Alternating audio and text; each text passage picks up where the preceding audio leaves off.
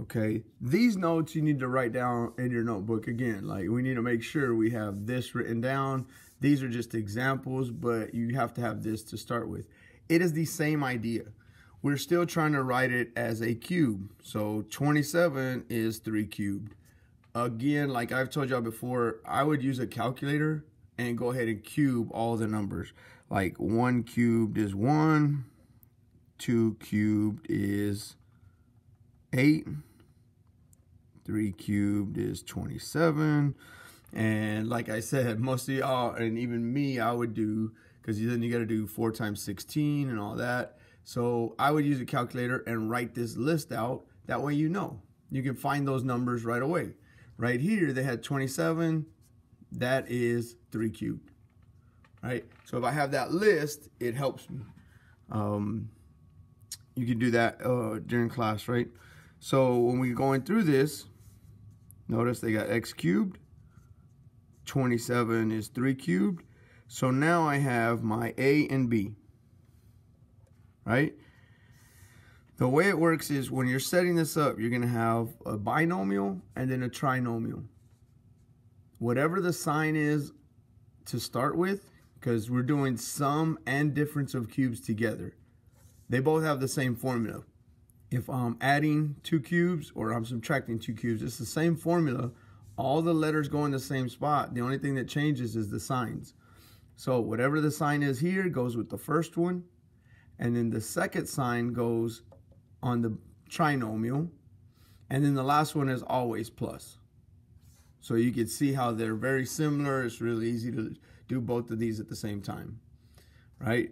So if I look right here, this is a to the 3rd power minus 5 to the 3rd power. Okay, so I'm gonna write it under, but I know I'm gonna have a binomial. This is a minus, so it'll have a minus on the inside. And then I'm gonna have a trinomial. And this one's always plus, and this one is opposite of that one, right? So if you get those right, you're good. See, I got a minus, so then it's minus plus plus, minus plus plus. Okay, so then it's a and b. It's weird that a is actually a. I had to look at that again. And then it's, the first one is a squared. Then a times b. So what is 5 times a is 5a. And then b squared. Well, b squared is 5 times 5, which is 25. So you still have to do some work when you're filling it in, but makes it not too hard, right? Okay. Looking at this one. This is, again, n cubed plus 4 cubed. And again, if you have this whole list, you could see that faster. But I know it's plus first, so my binomial is going to have a plus in it. The first one is opposite, and then always plus. Okay, so n4. Then you got the first one squared. Then the first one times the second one, so 4n. And then the last one squared. 4 squared is 16. All right, so once you get these set up, it makes it a little easier.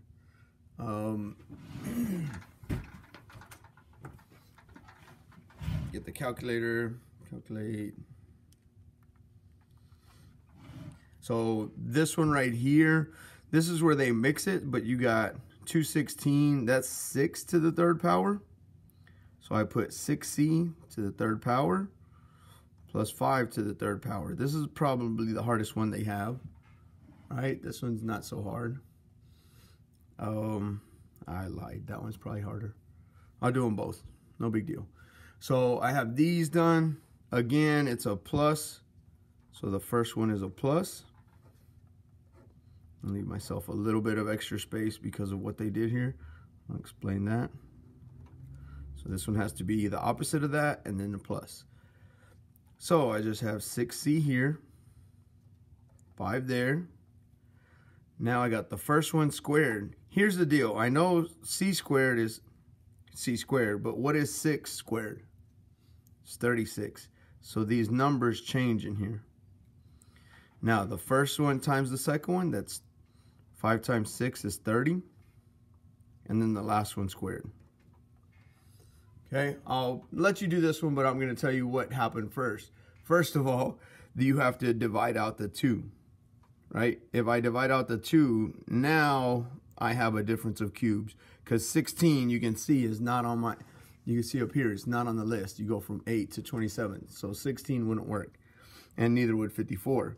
But if I divide out a 2, now I get 8x cubed minus, what is that, 27. Now these two are on the list, right? So the 2 just goes in front. At the bottom, I'll have my 2, parentheses, parentheses, right? So let's see if you can do that part right there. You'll have that. Okay, try to do that one.